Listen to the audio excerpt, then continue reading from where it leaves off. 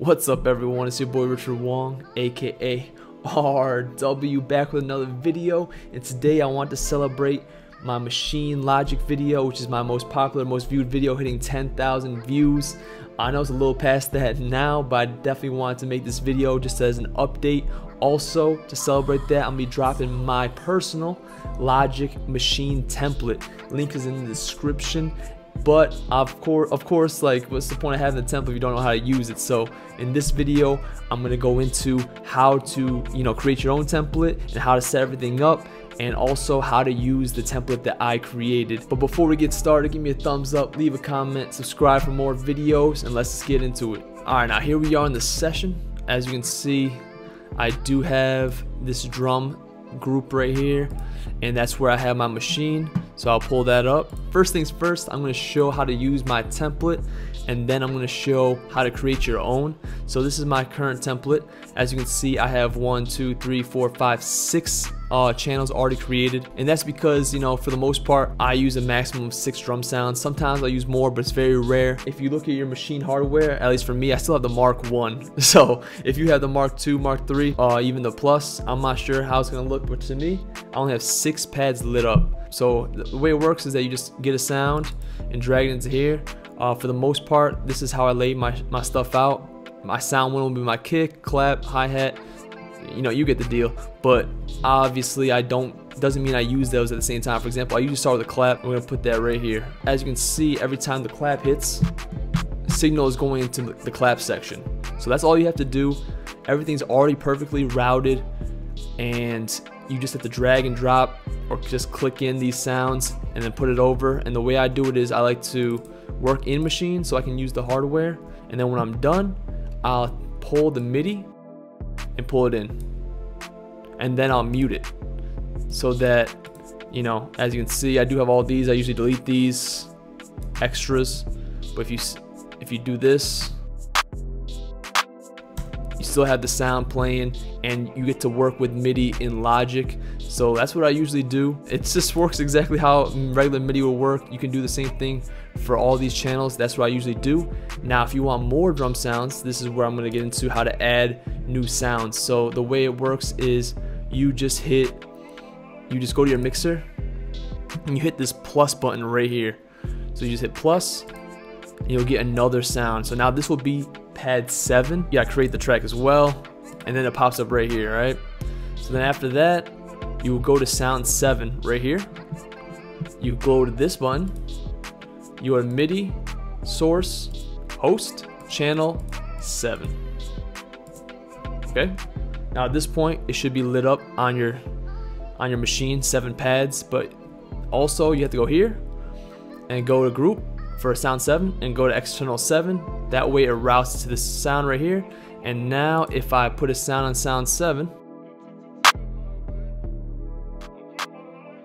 it comes up right here. So that's essentially how you use the template, and you just pretty much keep doing that. For example, you go to 8, still go to host, you go to 8, you go to channel 8, and you go here and you go to 8, right? And you do the same thing. You build everything in here, drag it in, and you're good. Now, if you don't want that, say for example I have the kick, clap, hi-hats, open hat, perk 1, perk 2, and you're like, you know what, I'm only gonna use perk 1, not perk 2. You just gotta delete it. That's all.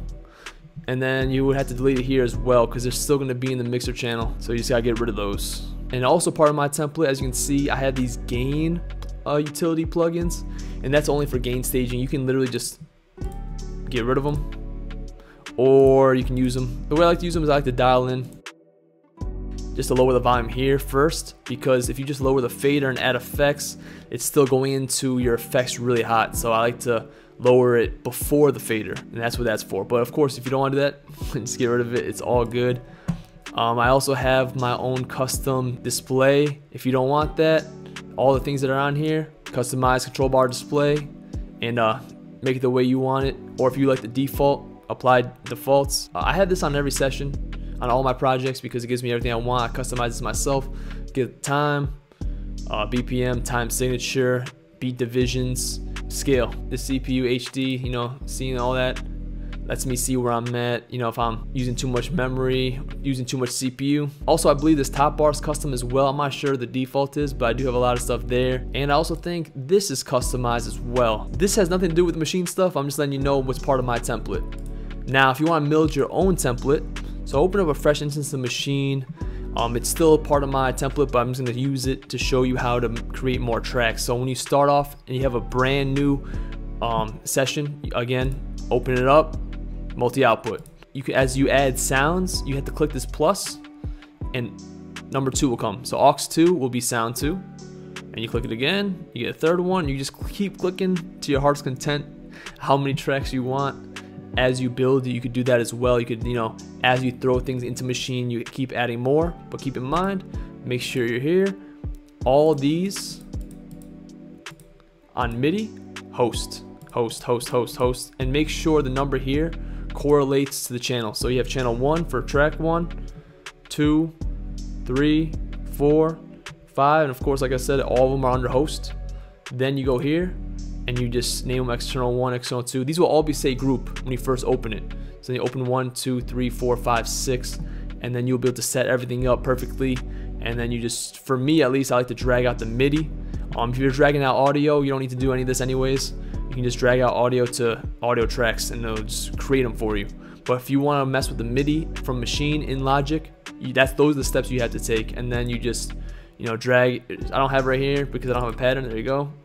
You just drag that in and you get all your MIDI and everything like that. That's gonna be it for this one. Thank you guys so much for getting that video to 10,000 views. If you're still a little confused from this video and want a more in-depth look on how to create your own template, how to make Logic work with Maschine, I'll have a video pop up to the original video. That one is super in-depth. People pretty much tell me you cannot mess up. Alright, that video makes it so you cannot mess up. And of course, if you want to just use my template, the link is in the description to download for free, of course. But yep, that's gonna be it for this one. Thanks for watching, thanks for listening. See you guys next time. Peace.